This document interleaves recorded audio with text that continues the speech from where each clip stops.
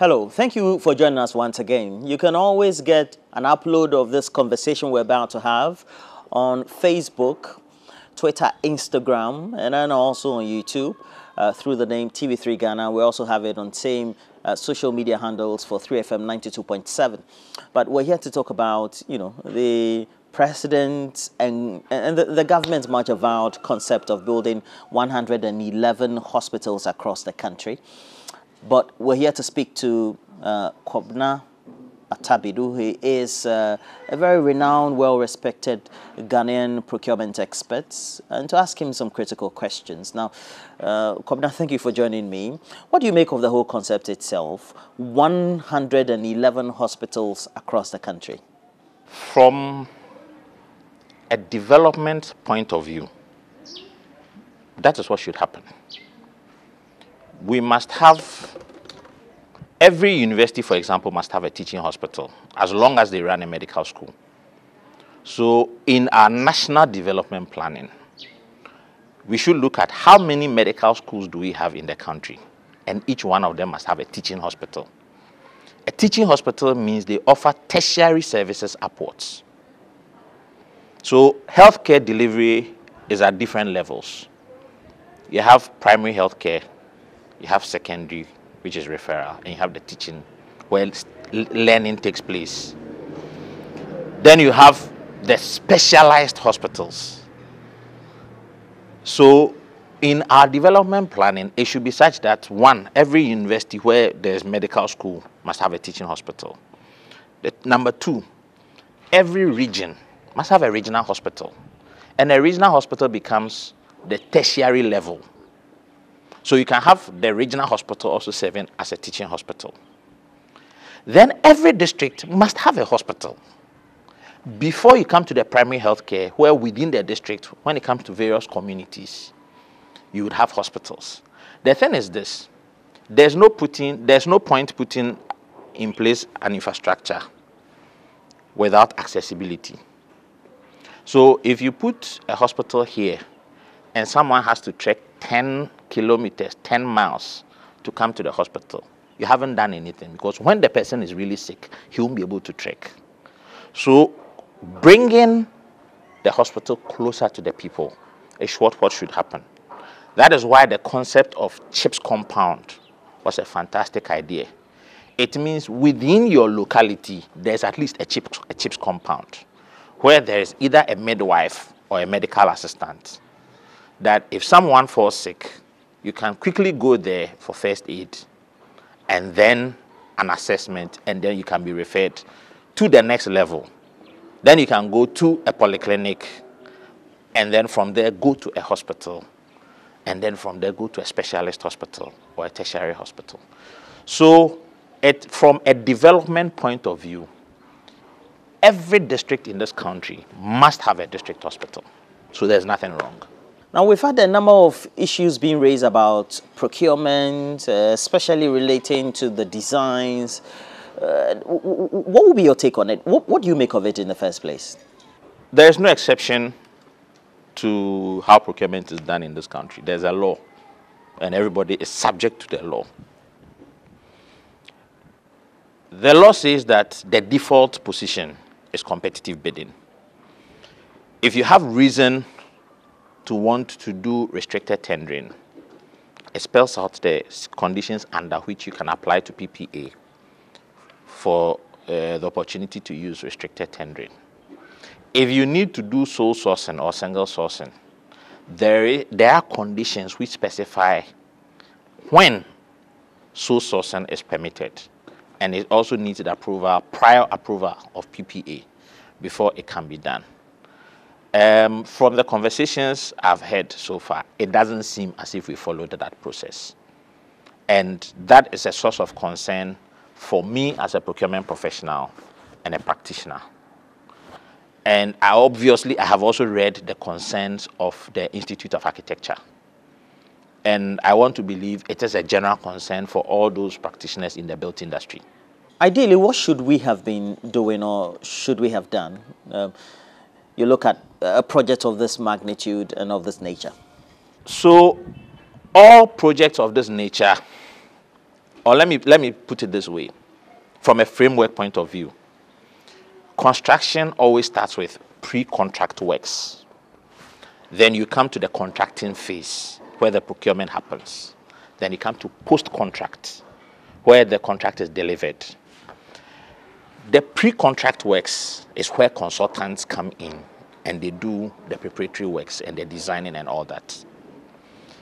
The law makes provision for how to hire consultants. Section 60 or 66 thereabout.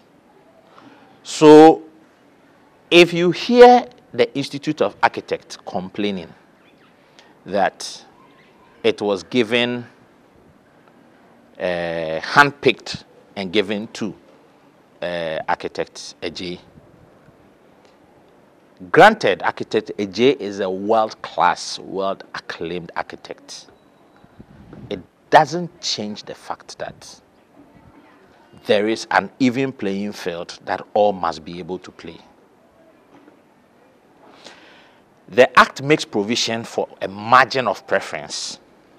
So if you want to give him a margin of preference by virtue of his world acclaim, no point, no argument about it. It is legit. But to handpick him and hand it over to him, when from a procurement point of view, when we look at the category of service and the supply base, there is an abundance of suppliers for architectural works that it doesn't require sole sourcing. What they could have done was to use the normal practice of initiating a competition where architects will come and compete on the concepts. So what you do is that you give a brief of what you are looking for and invite concepts, and they compete, and the best concept is the one that is selected, and then you go ahead. And they could have easily done that to bring competition into the game. And I would have loved it for Architect J to have learned from the Parliament issue and to tell them that I won't soil my name. So if I will do this, let's compete and let them prove that they are better than me. Then you do this. Because when you do that, you invite yourself for criticism and too much scrutiny, which is unnecessary. I mean, if you look at the kind of project he does worldwide and the kind of money he makes, this is nothing to what he could potentially make. But the brand effect, the effect on his brand equity, it's not worth it. And if I was a consultant or advisor, I would have advised him to ensure that he doesn't get into such controversy. 111 hospitals, possible in 18 months, the time span and the period that we're told that it has to be built. Don't forget that we put up a 100-bed facility in 100 days. If I say we, I was part of the team that put up the Ghana Infectious Disease Center, the COVID-19 facility at Ghana East. And it's a 100-bed hospital with state-of-the-art equipment. There wasn't any of them ordered as of the day the president did the sword cutting. We ordered all equipment after the sword cutting. They all came before 100 days for us to install and commission the place for use. You can deliver every project within the timelines required as long as you have money sitting down. Because all it takes is project planning and crashing the projects. And if the money is sitting there, it is materials plus skills plus good weather and time. Once you have the money to hire the number of people and the right skills, the reason why it can delay is sometimes you decide that I'm going to use 5 people to do this work. But if you have to crash the time, you can increase the number to 10 people and get it done within a shorter time. And when you analyze your project and how you are delivering the project, you can choose to flex the numbers you use or the skill set you use to give you whatever you are looking for in time. So if they want to complete it in 1 year, it is doable. So time is not an issue. If they have chosen to make the delivery of it coincide with the next election cycle, it is also their right, because he wants to deliver it just when the buzz is there, so he can make political capital out of it. And that one, both parties do it. So it is not a problem for me. But as a project manager, it is doable within any time after 12 months. It can be delivered. When you talk of building 111 hospitals, a hospital is not the civil works. It's not the building that is sitting there. That is the reason why there was a lot of controversy about University of Ghana Medical School Hospital, where the building was put there, but what you need to put inside was not there. That is not a hospital. I started off by saying that there are certain elements to healthcare delivery. Infrastructure is one. Accessibility is another. If you put it there and people can't go there, remember the secondary schools that were put in the middle of nowhere? It was not accessible, so people couldn't go and use it. So accessibility is another. The other one is people. Do we have the nurses and the doctors to fill it when it's done? Then there's the equipment. Do we have the equipment to fill it when the civil works is done?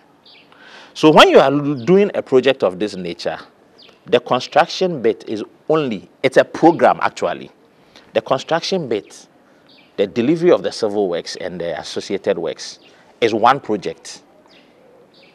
The organizing the people from specifying the people requirements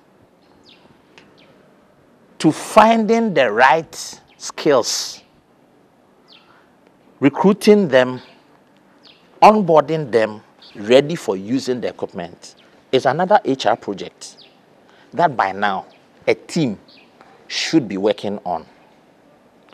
Then there is the equipment element, which would have been designed into the civil structure, which would tell them that these are the equipment we need to buy, and they should be in at this stage, because some of the equipment may have to come in. So when you take the radiology department, for example, those nuclear-based equipment are specifically designed to keep radiation in. And the equipment must come to be installed with the project going on at some point before you start. You don't finish and bring the equipment and come and chisel and break in to develop those parts. So you have to schedule the material deliveries such that each one would come when it is needed for installation as the project is going on. So all these are sub-projects under the bigger project, which is a program. And I'm expecting the Ministry of Health to by now be working on all these streams concurrently. Not they finish, the structure is sitting there and other streams are not done. So now we are having to wait for the structures that have been put there to grow and become a habitation for rodents and reptiles and then misfits in society before we go and do what is needed. So we are hoping that the government will do the right thing. Often we've had a number of projects like these sprawling across the country. If we have to determine value for money, how do we do that based on your own expertise and the work you've done and observations over the period? It's 12 million for the civil works and then 5 million for the equipment. So total is 70 million per unit. I always say that that amount, okay, is nothing. The proof of the pudding is in the eating. When you get into the bill of quantities and you get to see the specifications, then you'll be able to tell whether the price is right or not. The classic example is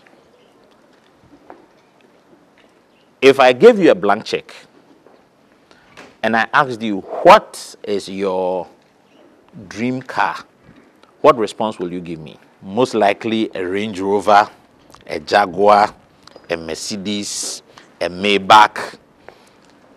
And I'll say, okay, I'm paying for it, so you just fill the check and you put a price to it. A Rolls Royce, $350,000. You fill in the blank check because it's not coming from your pocket. Then I take the blank check and I go and I come back. And I bring you a Kia Sorento, with all apologies to Kia. Would you accept the Kia Sorento for $350,000? Most likely not. That is the difference between price and value. Price is the number a seller puts to his product. Value is the emotional attachment the buyer puts to that item. That is why when you go to the market and they tell you that this tomatoes is 20 cedis, you tell the person that I'll give you 10 cedis. Because the person says it's 20 cedis, that is his price. But you put 10 cedis value to it, and that is what you are willing to pay. In the same way, if they come and tell me that it is 17 million, okay, 17 million, what goes into it? If I look into it and I find out that it is A, B, C, D, and E, then I'll tell you that no, this is not value for money. That's first one. That's first level. Just comparing quality and cost. But when you are doing real value for money analysis, it goes as a feasibility study before the project. Without this hospital, what is it costing us? How many lives are we losing? How much time does it take to access healthcare? What does it take to access healthcare? If you can quantify all of that, and then you put this one here, what difference does it make to the quality of life of that society? Then you'll be able to tell the value of what you have put there. So if you take the various interchanges that we are building, now take a classic example of Circle. Look at the amount of confluence and traffic that sat at the Kwame Nkrumah Circle. And look at how that traffic has disappeared largely after the interchange. If you begin to quantify the amount of petrol that was being consumed in that traffic to get through that small space, and the man hours that people lost, and the productivity that people lost, and you put value to it, you find out that the cost of that structure, okay, is nothing near to what we were losing when it was not there. It doesn't mean that that structure's value from a cost to value purpose or cost and quality analysis purpose is worth that much. It is not worth that much. But the proof of the pudding is in the eating. You can see a structure like that, but because it is sitting in an area which is soggy, like a watershed, the kind of reinforcement you need to go down and give it, okay, you sink so much money below the ground than what is outside, that nobody will see that one. And so they will say, we in a turn, you say, you know. It is different from when you go to a rocky or hilly place which has a solid base and you are putting such a mega structure on it. So all these things would influence the cost. So you can't look at it with your eyes and say, this is value for money or not.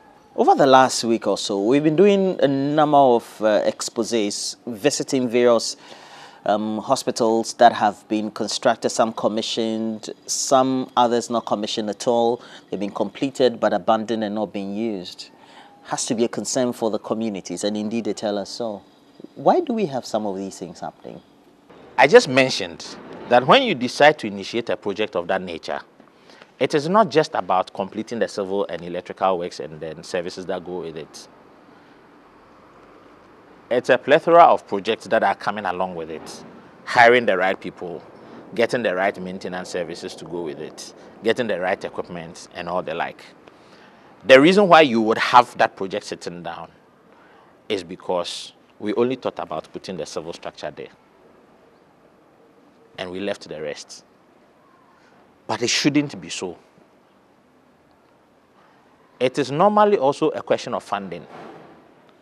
So we made a promise that we would do something. So we had to do something visible. We have put the structure there. The next thing is we don't know where the money is coming for the equipment. So the structure will have to come and sit there. And we go and find the money to come and put in the equipment, which can take us another 3 years. The problem, if we were running Ghana as a corporate entity, this will never happen. Because for every corporate entity, and I'm a corporate animal, the business case will have to cover all these things. And you have to manage all the risks in the business case and mitigate those risks. You won't get your board to approve you to put a civil structure there when a council or council you haven't added to it. It won't fly. So why is it that in politics and in our national life we allow that to fly?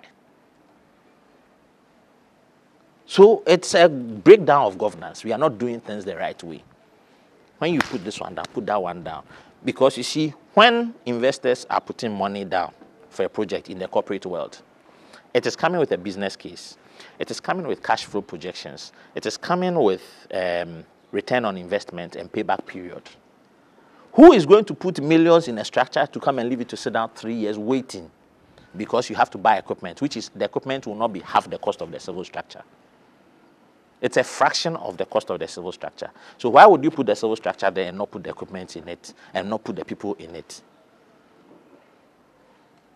So all that will go with it so that we start counting. As soon as the money is released and you start spending, we are counting how quickly you will deliver and when we will start getting return on investment. Because the earlier you finish construction and you start using it for cash flow to start counting, the better it is for the investor. And that is the same approach I would want to see government manage our projects. But I can tell you that many of these hospitals, if not all of them that we've seen so far, they have the right sort of equipment. We've verified that, but they're still left unused. If the structure is there and the equipment is there, then the missing link is now the staff. And if we don't have the people to place there, because don't forget, putting new people there, already the existing hospitals are understaffed. So when you put new structures there, you have to recruit people to come and fill it. Recruiting people to come and fill it is increasing the size of the public service under the Ministry of Health. And increasing, when you are adding more, it means you have to go for clearance from Ministry of Finance. Ministry of Finance is going to give you that clearance if it knows it has cash flow coming in to be able to pay the salaries. So if Ministry of Finance can't see its way forward on cash flow, he will tell you that I won't give you clearance to recruit. If you don't have clearance to recruit, how do you fill the hospitals? All these things that we've been doing, decades on, what are we losing as a country? Because we are not applying time-tested, tried and tested project management methodologies. You don't look at a project in isolation. You look at a project and its dependencies. Before you start the project, when you name the project, you need to do the stakeholder analysis. It is that analysis that will bring in all the people who will be involved in that for it to work. When you do it and you take it within the broader context, you make provision for all of it before you start. If you don't do that, you finish this and realize that I left this one out. And you finish this and you realize I left this one out. And you can't move without this. So now you have to wait and come and get this one done before you can move on. Can I draw the conclusion that as a country, Ghana, we're in trouble? Are we in trouble?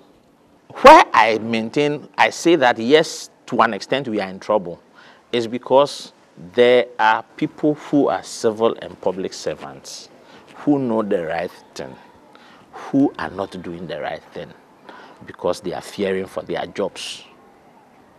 That's the bottom line. Well, thank you for speaking to us. Kobina Ata-Bedu is a renowned Ghanaian procurement expert. Has had vast expertise and working life on various projects with various corporate institutions in country and also abroad. But it's a bigger question, and I know that the debate will continue. 111 hospitals to be built across the country, indeed a massive one. Kudos to the government for this great initiative, but well, I hope that we'll do what is right by the good people of our country. And you can get an upload of this. We're Talking TV3 Ghana on Facebook, Twitter, Instagram, and YouTube, and then also through the handles of 3FM 92.7. That'll be it for now. Thank you for watching.